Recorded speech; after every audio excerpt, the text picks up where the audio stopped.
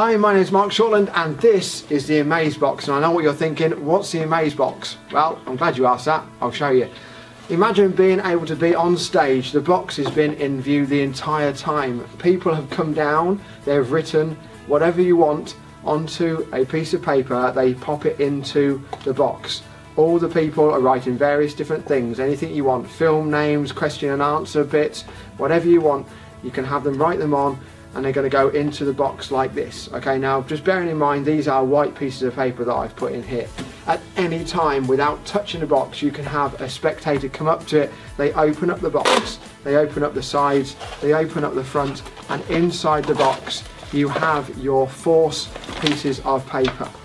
You've switched it as simply as that, you go nowhere near the box at any point, and you can leave the box on stage and it's absolutely examinable.